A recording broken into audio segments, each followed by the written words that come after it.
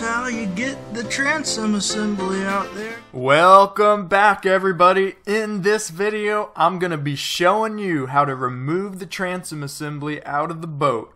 I want to take a moment first to thank all of my 33 loyal subscribers. I really appreciate you guys. And if you're not subscribed, I just want to have a moment of silence. What we're going to have to do for getting the transom assembly off, as you can see, there's all these bolts. So we'll have to get those off. I will take this exhaust piping out from right there. You can see there's 1, 2, and then on the bottom another 2 bolts go into that, I believe. Then on the steering here, there's a bolt on top with a little holding pin though you got to bend up to get out of the way, and then another one on the bottom.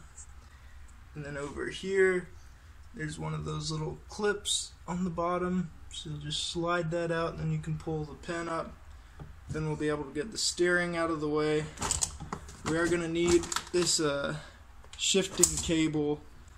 It goes all the way through the transom, so we'll have that laid out straight here. That way it'll be able to pull straight through when we take it off.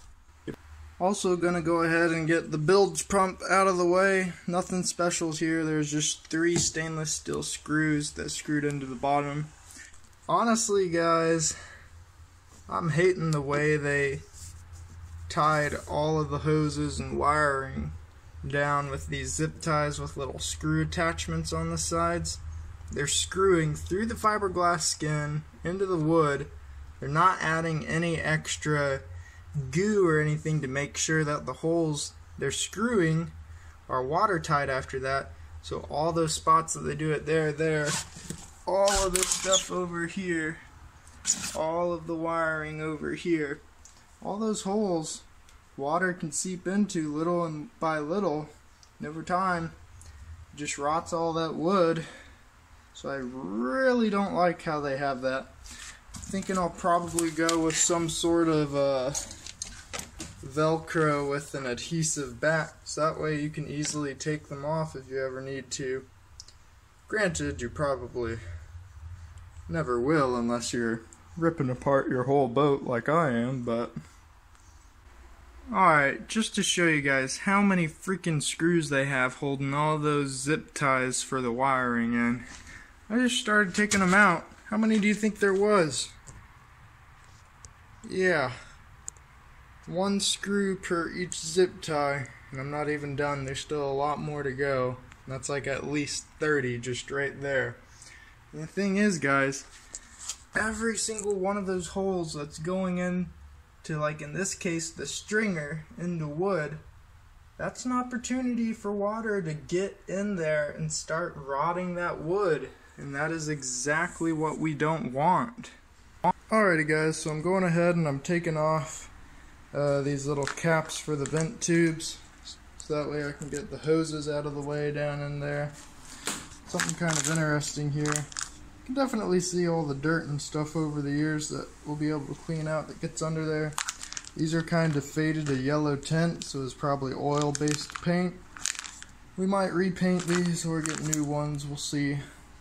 One thing I do want to note, you can see in here the plywood sandwiched in between the fiberglass here. It's actually solid, which it's just 1 piece up at the top here.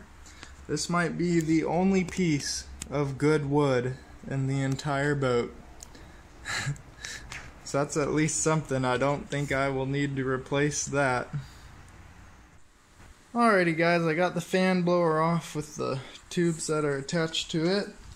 And then there was plenty of extra wire there, so that's why I went ahead and snipped it there. Now I should be able to get almost all that wiring out of there. Then undo the screws up here. And then I think we're ready to start taking apart the transom. Well, of course, got to get the steering off, got to get the exhaust piece off. Then we'll be on our way.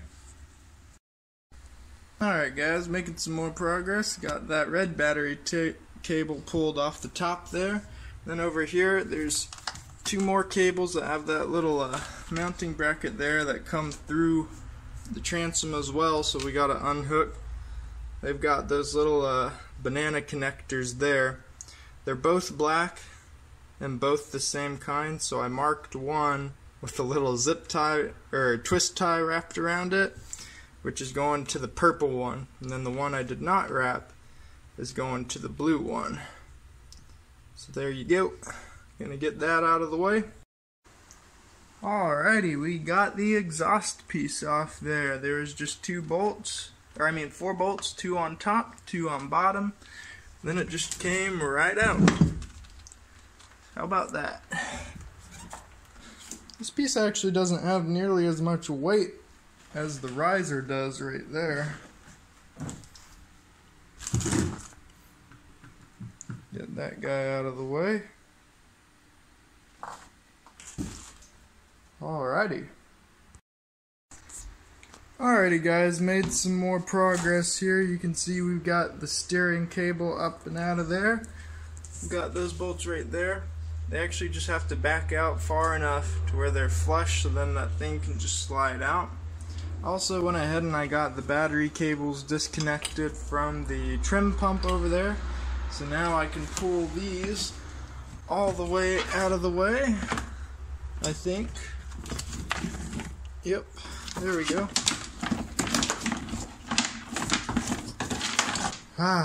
There we go. Now we've got a bit of a cleaner view back here. I think we are actually ready to go ahead and start taking the bolts out of the transom assembly. One more tiny little thing. This tube right here, it's just a tube, it's not wiring, but it goes all the way up here with the rest of the wire harness. I think this must be for the tachometer or the speedometer, but there's just a little zip tie holding it on to this nipple here, so then you just take that off and then you're good to go. Get that out of the way. Alright guys, so I've got most of the nuts off all these bolts here. You can see I've got them right there. These top 2 are the only ones left. The only thing kind of difficult about these is that they're starting to turn the bolt with the nut as I'm unscrewing, so what I'm going to have to do is leave one of these nuts with the ratchet on it in here, and this is a pretty big ratchet, pretty heavy, so it shouldn't turn with it, and if it does, it should get caught right there. So then I'll unscrew it from the outside to get it the rest of the way off, and then I'll do the other one. Alright, I was wrong. There is no bolt you can get to from the outside. So what you have to do is just finish unscrewing it from the inside. And then it'll just come all the way out there. Look at that nice rust on it. Isn't that pretty? It's actually not too bad on the threads, which is what matters. Bet we can actually reuse this if I take the time to clean it up. Alright, so now we've just got that last one.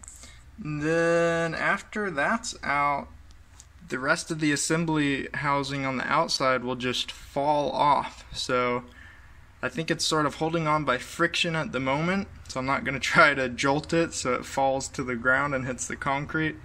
Once I get this one out, I'll try to carefully go to the back of the boat and then pull it off myself. Just in case it does fall, I went ahead and put this towel down to at least sort of help break its fall a little bit. Alright, now for the moment of truth to rip it off. Okay guys, I got that last bolt out, and friction did end up holding it on after all, so now for me to pull it off.